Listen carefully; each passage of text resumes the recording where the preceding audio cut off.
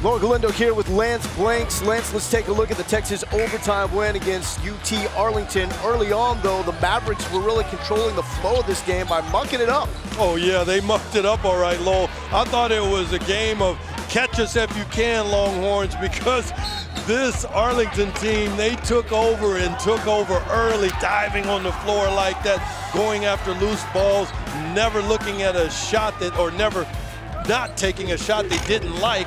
These guys had control early. So the controversial three there from Kevin Hervey, they ruled it was a two, couldn't back and reverse it even though it was a three-pointer. And with the game that went to overtime, in some ways that was a factor. As far as the Texas freshman, Kevin Mack had a solid performance, but that was the play, the dunk from Kerwin Roach that really turned it around. Oh, and that was the, oh yeah, we can catch you. We're gonna come at you big time.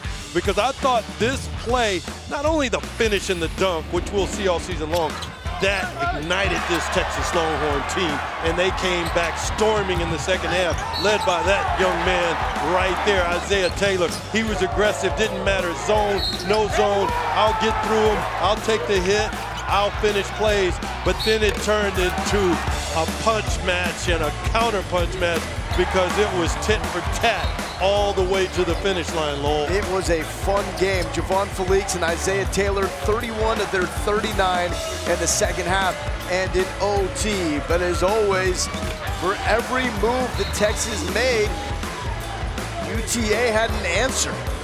Yes, they did, and Texas' answer was right there. It was Isaiah. They facilitated just about everything they could through Isaiah. It got to a point where they got the ball out of his hands, but guess what?